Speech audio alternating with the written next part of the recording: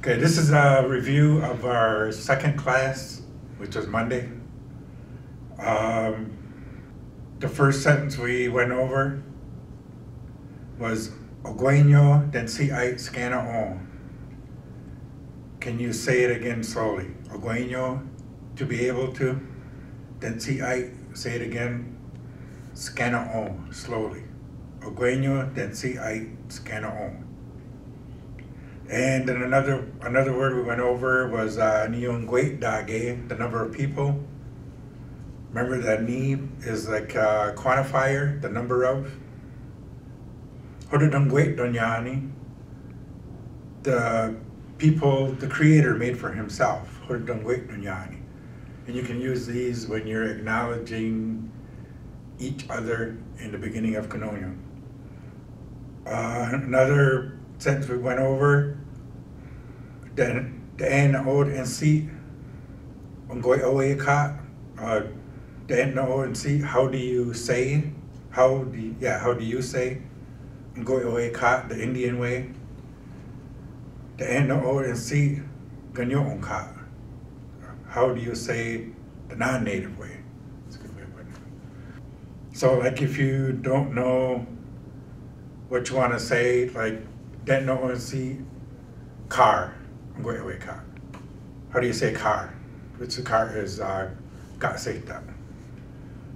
And if you knew the word, you would say den no and si gaseita. Ganyon ka. If you don't know the word, then it's car.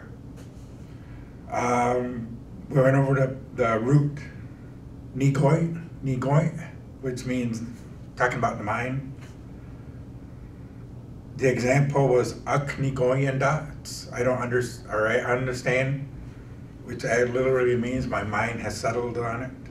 Aknigoyen dots. And the negation is da aknigoyen dots. I don't understand. My mind isn't settled. And another version we went over was gaon ka. I understand. Date gaon ka. I don't understand. And I believe we put Saungka, you understand. So you could ask Saungka, Mweoeka, do you understand the Indian language? Another example of what we went over was Gai, which is, I'll write that down.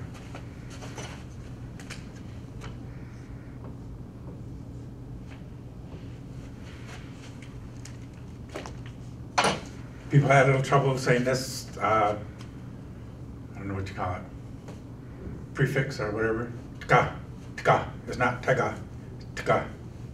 Tkai. Tkai no od gi. Was it correct what I said?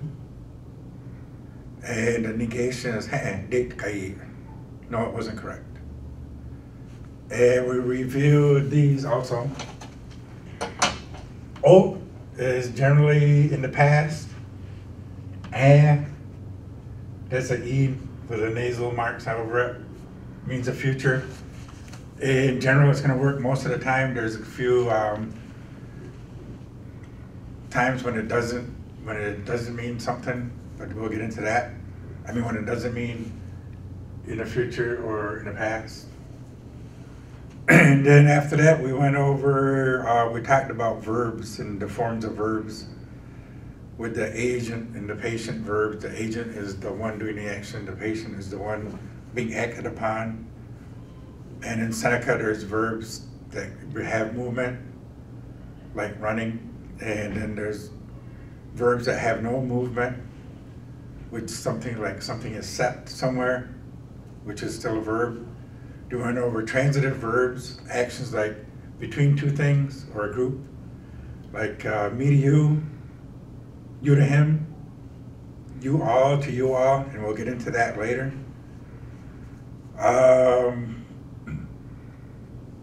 Then we went into